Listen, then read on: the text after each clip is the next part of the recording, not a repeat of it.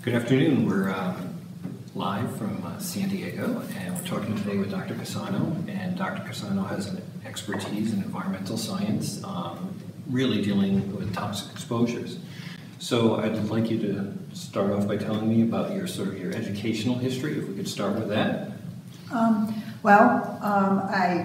went to college up in Westchester and then did graduate work in human genetics at Columbia, and then decided at that point I had a choice of where to go to medical school, and I decided to do the Uniform Services University of the Health Sciences, which is a medical school for all of the, not only the armed forces, but also the Coast Guard and the Public Health Service. And so after you completed all your medical training, were you in the service for a period of I time was as well? in the service for 24 years. Okay. I first trained as an undersea medical officer, which included diving and submarine medicine, and then did my residency at the University of Michigan in Occupational and Environmental Medicine.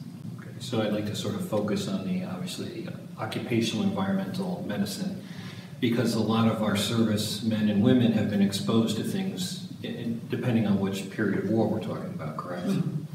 And so one of the things I wanted to talk to you about is there's this list of presumptive conditions that after a really long drawn out sort of legal battle and political battle that VA now recognizes as if someone had boots on the ground in Vietnam and they later develop something, for example, like lung cancer, it's automatically presumed. But there are other cancers that are not presumptive, and those veterans would have to use what we call a medical nexus opinion to show that their exposure led to this Agent Orange exposure, or whatever chemical or herbicide it was, led to the particular disease.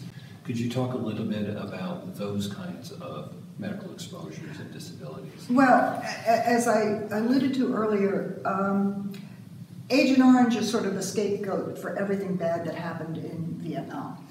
And so when you look at the exposures and you look at the medical conditions that people have developed, the first thing you have to do is look at the medical literature, because that is constantly evolving, in order to determine whether there is scientific grounds for saying a person who was exposed to Agent Orange or the arsenicals that were in some of the other herbicides could possibly have it related to this medical condition. So that's the first step, at which point you then have to interweave what that individual's medical history was, what that individual's exposure history was, and what his other risk factors were to develop this particular disease.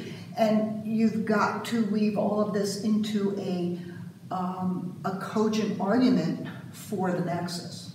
And so in these kinds of situations, it's going to be really important, obviously, to take a detailed medical history or to have it in the records already, if it's just a records review, so that you can do the analysis. And it's not something you can say, well, everyone who's exposed to Agent Orange has this. You have to really dig in and do it on a case-by-case basis. So you've also mentioned that it's just Agent Orange, these, I'm going to try and say the word correctly, arsenicals and chemical exposures didn't just happen in Vietnam, obviously. We know, for example, that there were other occurrences in Thailand.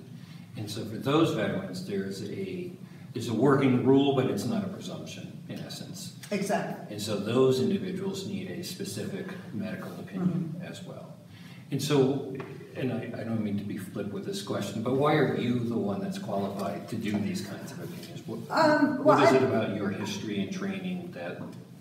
I'm probably not the only person that's qualified to do this, but I think I meet criteria that a lot of people don't. Number one, I was in the military for 24 years. I was a physician in the military. I was an occupational physician in the military. So I took care of people that had all sorts of exposures. Now, I'm a little young still to have been a doctor in Vietnam, but if you understand the military, you understand how people are exposed. You understand the fact that precautions aren't taken that might normally be taken. When you're trying to dodge bullets and grenades and IEDs, you're not particularly concerned about how much of that diesel exhaust you're breathing. Right. And that becomes a problem when veterans try to reconstruct their history and say, well, you didn't complain about this when you came back from overseas. No, I had a few other things on my mind. So I understand that, and I understand where to go in order to find out what somebody actually did. I'll look at what's called a military occupational specialty. I'll look at a Navy enlisted classification. And then when I go through a record, I just don't look at the DD-214. I look at every single solitary organization that they were assigned to and pretty much read through what are called fit reps or enlisted evals in order to see what this guy actually did. Because most of the time, especially in the Navy, you're working outside of your MLS for a lot of what you do. Okay. The second thing is, I know the rules. I know the regs. And when you've got that kind of expertise, I can write that into a medical opinion in some way. Not to take your job away from you. I never want to do that. But it really helps when you're talking about something, let's say, chloracne. They say, well, you don't have a diagnosis of chloracne. And I'll say, well, because nobody understood that there was a relationship back then. However, that's why the rule says any acneiform disorder that could be construed as chloracne. And so when you feed that back to the RO in a medical opinion, they have to pay attention to it. It's not that I think they were trying to, I think they're good people working at VA, I really do. And they try very hard. And I agree with that. It's a very difficult task, and in these kinds of cases in particular, they might not have the expertise they need. And they rely on, and you're probably going to get into this next, but anyway, they rely on people on the medical side that don't have the expertise to sort it out for them. Right. And so that was exactly where I wanted to go next. Sometimes the VA will do a compensation and pension examination. Sometimes that could be done by a nurse practitioner, a physician's assistant, and they're giving opinions on exposure and disabilities related to those exposures. And so what is your sort of general impression of when you're reviewing your record and you see one of those opinions? What is your role? Well, it depends on, and again, the rules say that it doesn't matter who does the opinion, it's how they rationalize the result. And so I sometimes sound like I'm hard on mid-level providers, but the fact of the matter is, if individuals do not have at least basic expertise in occupational medicine and toxicology, they can't possibly sort this out properly unless they're going to spend an inordinate amount of time reviewing the peer-reviewed literature that they may not actually have access to where they're at. General references such as, Up to Date or the Mayo Clinic website or Cleveland Clinic website are talking, when they talk about risk factors and they talk about etiology of a disease, they're looking at it from the general public perspective. They're not looking at it from specific cohorts. So if you don't see Agent Orange in Up to Date or on the Mayo Clinic website, it doesn't mean that it doesn't exist. Right, so you may have to have access to different things. And so that brings up another important question. It isn't just reviewing the records, you're also doing research, medical research into the most current articles and thoughts processes going into this sort of analysis, or what kind of disabilities are related to what kinds of exposures. Yeah, exactly. You have to be doing that. I mean, the IOM reports, which we count on a lot, but which were primarily used to determine presumptions for the VA.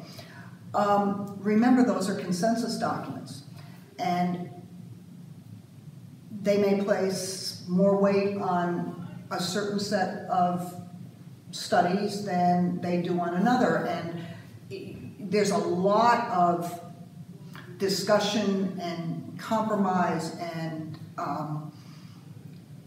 and back and forth, and to get to a consensus opinion as what they're going to say as far as limited or suggested evidence, or definitive evidence, or no evidence. Right.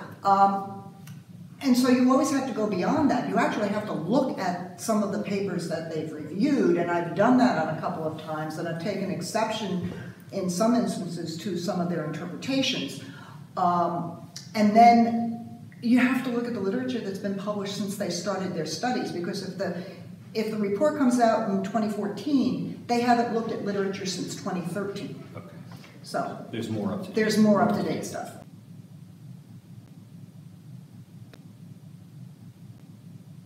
So let's suppose a veteran has a type of cancer that isn't recognized as presumptive, either due to Camp Lejeune or due to Agent Orange. What is it you would want to see from them? To just sort of... What I need to see is, number one, what they did. Let's say, if they were in Vietnam, it usually helps to see what they were doing in Vietnam when you're not covered by the presumption, where they were, how long they were there, what else were they exposed to. I see so many times, these guys were construction battalion guys. And, so they're kicking up dust and dirt all over the place. They're digging in it. They're also exposed to diesel exhaust, which is 1.5% by weight benzene, right. Which is another exposure. They're not protected. They're not taking any precautions at all. Mm-hmm. So I need all of that. I need what helps greatly in cancer cases is the type of cancer the person has. When you look at esophageal cancer, now esophageal cancer is not one that is right. presumptive. There is some literature on especially gastroesophageal junction cancers that are associated with exposure to dioxins. And so I need to know where the cancer was. If the guy, especially if somebody smoked, mm-hmm. and they've got an upper esophageal squamous cell carcinoma, yep. It's going to be really hard for me to say that this was due to Agent Orange. But if it's lower down the tract and it's an adenocarcinoma, whether or not the person had Barrett's esophagus, which right. some people bring into play, I can usually make a case for that. So what their job was, what they were exposed to, what the cancer is, location of the cancer, and other risk factors. And the other risk factors.